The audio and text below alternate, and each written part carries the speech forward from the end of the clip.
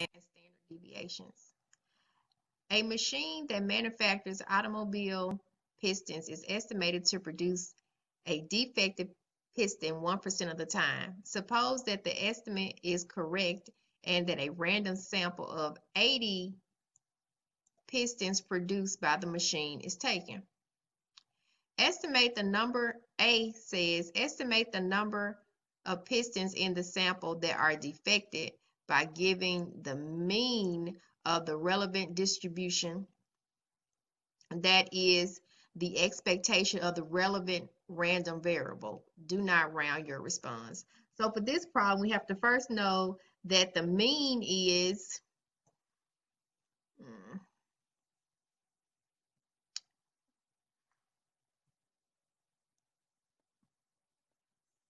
this. Mean is NP.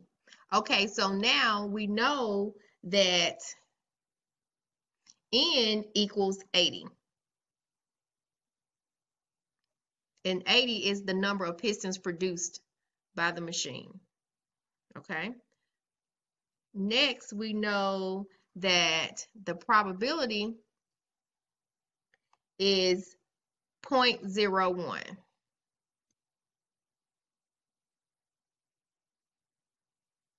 So all we do here is simply multiply. We'll say NP equals, and we'll say 80 times 0.01, and that will give us 0.08. So now we know that NP equals 0.08. Okay, so the next thing we have to do is see what B asks of us. Quantify the uncertainty of your estimate by giving the standard deviation of the distribution round your response to at least 3 decimal places. Okay, so we would use this formula here. We will say NP,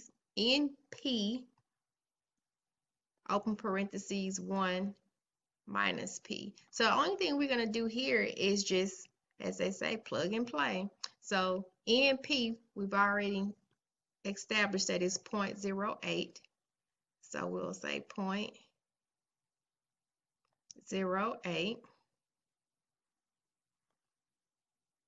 Let's make sure we...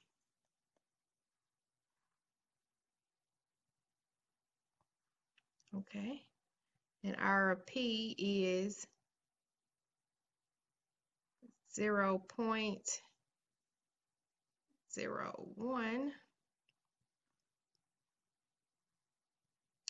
and we'll just plug this in. 1 minus P equals 0.01. And then we put all that in our calculator, and we come up with 0.890. And that's how you work that problem out.